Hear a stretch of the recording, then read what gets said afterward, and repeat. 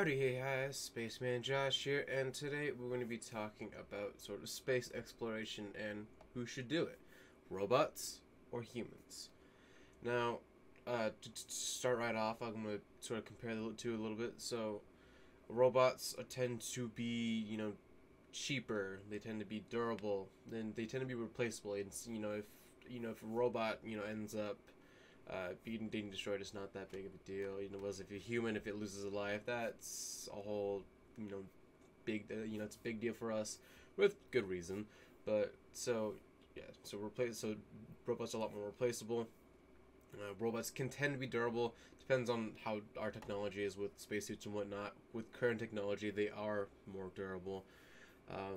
And if you look at some of in terms of cheaper, if you look at some of the missions that a lot of different companies have done, also just a lot of government agencies like NASA, the missions for robots sending out probes or landers, orbiters, things of that sort, tend to be a little bit cheaper than the manned missions.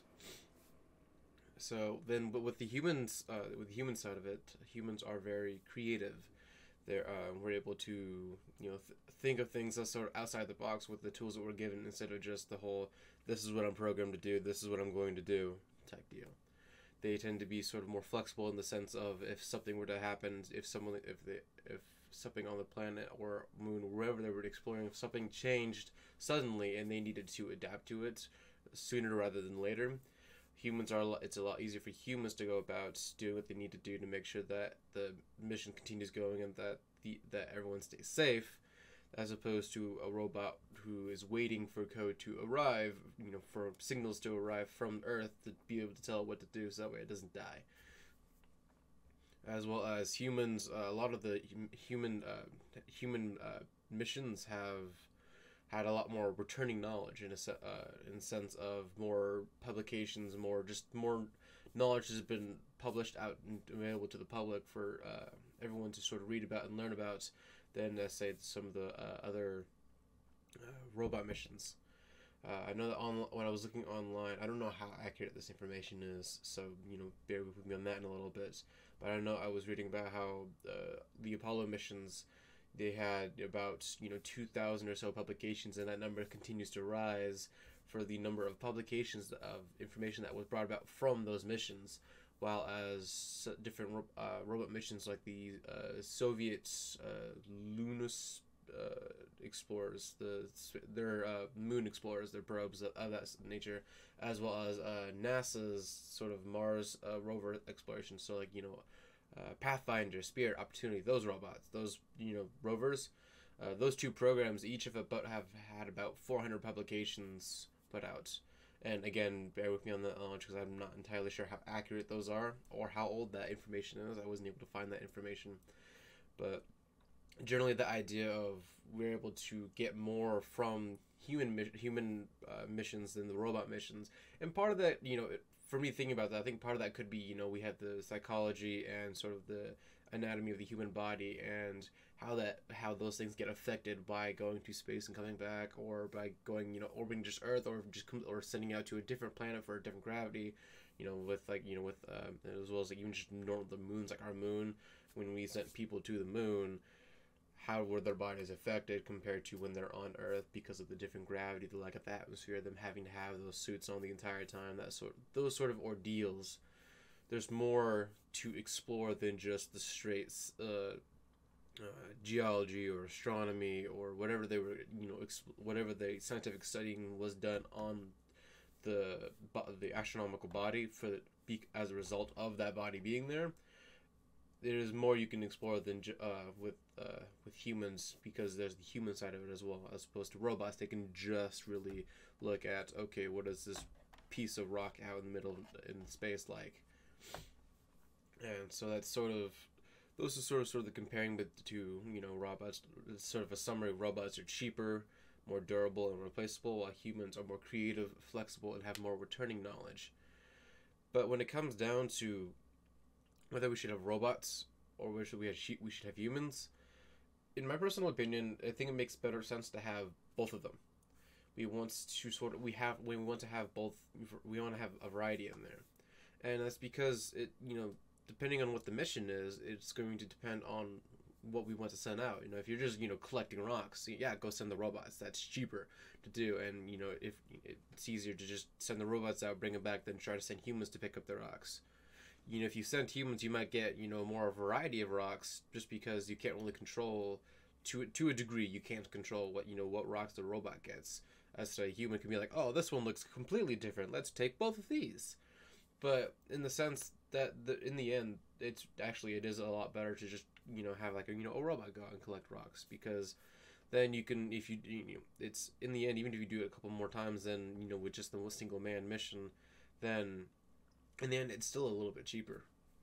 And then say you have a different mission, if you're going and you're placing large instruments, whether they be for geology purposes or physics purposes, or if you're just going out there and placing a telescope on an area that has less atmosphere than Earth, without having to send it in orbit, things like that, just large instruments, that may be something you want a human to do.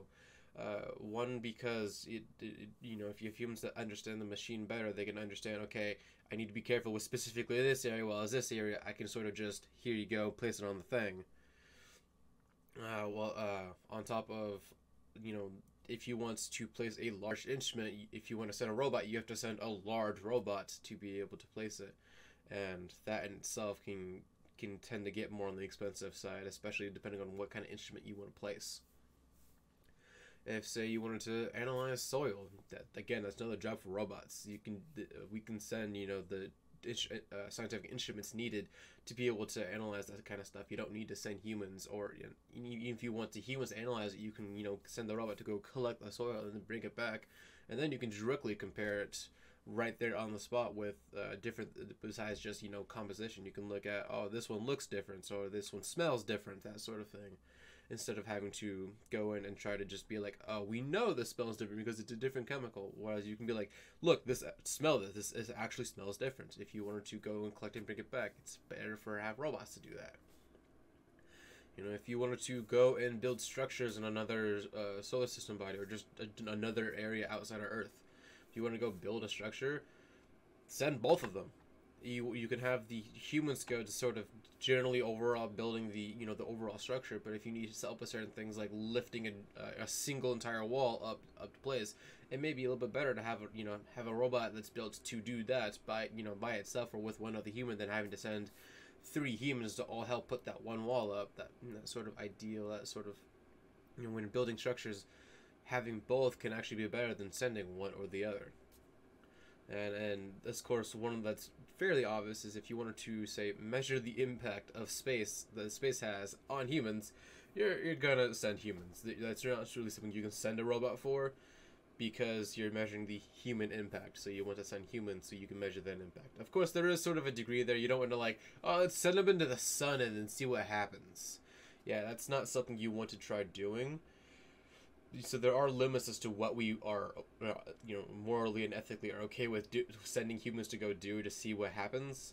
But, at the same time, do we just send $1 million worth of technology into the sun as well? There's that limits do sort of meet eye to eye in terms of with robots. If we're gonna send a human where the human could die, in the same sense you could send a robot, the robot could die, and that's millions of dollars down the drain. Especially you don't get the data back.